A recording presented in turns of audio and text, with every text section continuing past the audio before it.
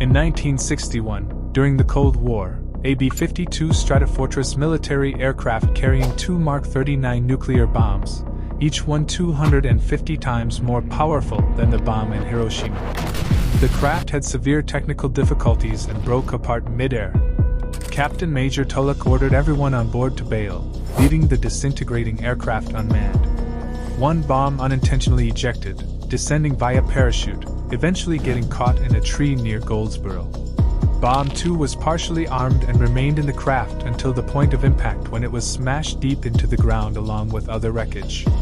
A simple dynamo-technology low-voltage switch is all that stood between a major catastrophe. The incident was kept secret at the time, but became public knowledge in 2013 by investigative journalist Eric Schlosser, illustrating how perilously close the United States came to being devastated by a nuclear explosion.